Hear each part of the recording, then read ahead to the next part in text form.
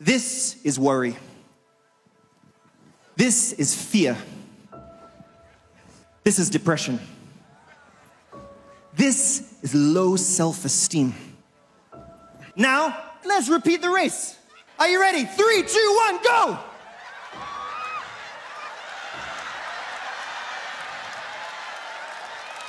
Now, who won the race? The brother without the burden. Do you know the painful thing? The painful thing about this. For many of us today, our burden has taken our eyes off Jesus. We face a burden, something holds us back, holds us down. We try to solve the problem without God. We try to remove the weights without God. We try to lighten the load without God. And instead of helping the situation, we go from burden to bondage. Let me give you an example. Let's just say my brother has been sent a threatening message, a text message that says, I'm gonna deal with you and your family. And he's afraid. Fear is a burden. And he thinks to himself, what am I gonna do? Okay, there's a friend who told me if I join the society that they can protect me. You say, let me go and join the society. What's happened? You've gone from the burden of fear to the bondage of witchcraft. You thought you would remove the fear. You've only made matters worse. Another example. Many of us here today, you know what happens? Maybe some of us were depressed. We're busy thinking someone disappointed us. We're busy giving our heart to that disappointment. How could they do this to me? How can they say this about me? Because of that disappointment, that depression, you say, what can I do? Let me go out and enjoy myself.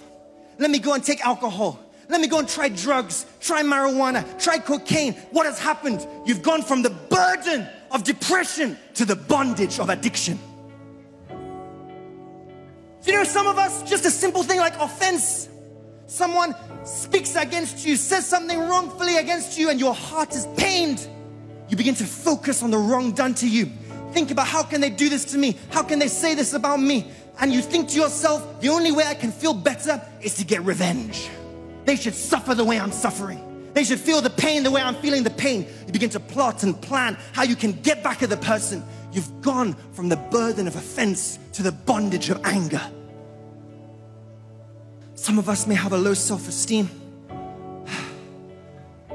We isolate ourselves. We feel that people don't like us. We feel we're not good enough. We're not strong enough. We're not smart enough. We're not intelligent or beautiful enough. Low self-esteem, inferiority complex. What happens? You say, let me go on the internet and try and watch something that will satisfy me, that will remove my heart from this. You sit down and watch pornography. You watch the pornography. You end up masturbating. You think you're enjoying yourself. What's happened? You've gone from the burden of inferiority to the bondage of lust. Heart is bound and burdened. And do you know what's happened? It's just like this.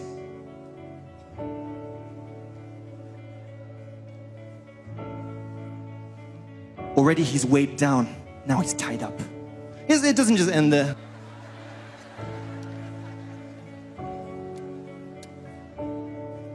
It's burdened, and now you've given Satan permission to chain you.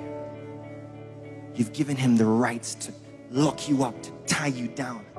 I wonder what's going to happen in the race now. Let's give it a go. This time we'll just race to here. 3, 2, 1, go.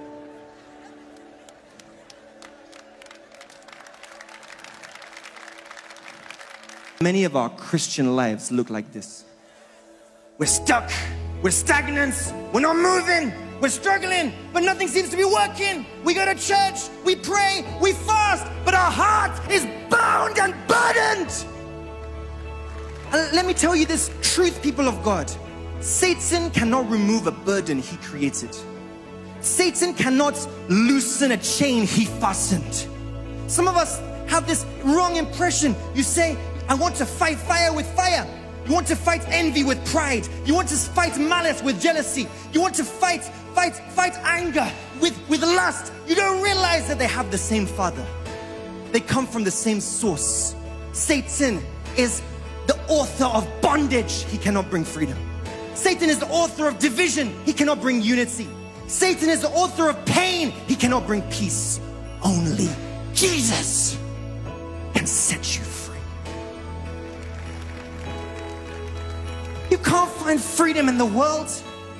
No one can remove this burden. No one can cut these chains. Only Jesus can cut the chains. Only Jesus can loose the burden. Only Jesus can remove the pain. Only Jesus can give you peace. Only Jesus. And what Jesus does is very simple. You just give him the opportunity. What does he do? He sets you free. He sets you free. What does Jesus say? Jesus says, come unto me, all you who are weary and heavy laden, and I will give you rest. What does this mean? That doesn't mean that we cannot have trouble. That doesn't mean that people won't speak evil about us. That does not mean there cannot be hardships, but it means you are not alone. You and him are working together. You and him are facing the battle together. You and him are fighting the battle together. You and him are lifting the load together. You and him are facing the persecution together. You are sharing in his ability, sharing in his strength. And as you bless God in your trials, you will be blessed by God through your trials.